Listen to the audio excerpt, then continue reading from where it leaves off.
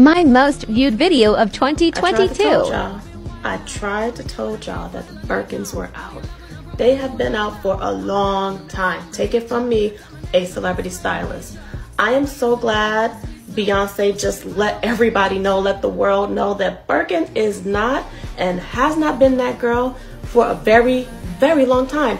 Nobody in the real fashion world, none of the real fashion girls wear Birkins, right? And maybe, you know, it's because we already have access to them. We don't have to do that whole crap and dance that everyone has to do to get a Birkin. So maybe because we can get it, we don't want it.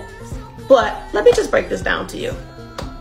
Not only are they out of style, but when I see all these posts about the crap that Hermes makes people go through to buy this bag, it baffles me. It baffles me that y'all let a store put y'all through that crap. They are telling you to your face that you are not the desired customer, that they don't want you carrying the bag.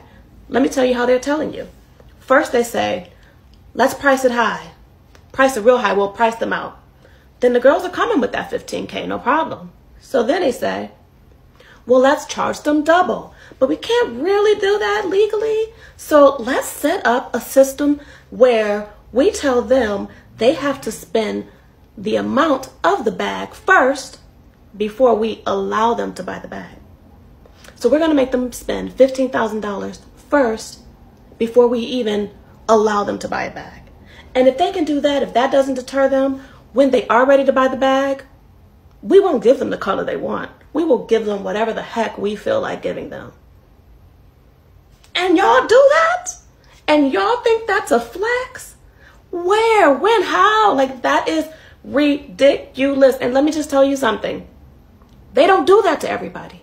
The people they want carrying those bags don't have to go through all that.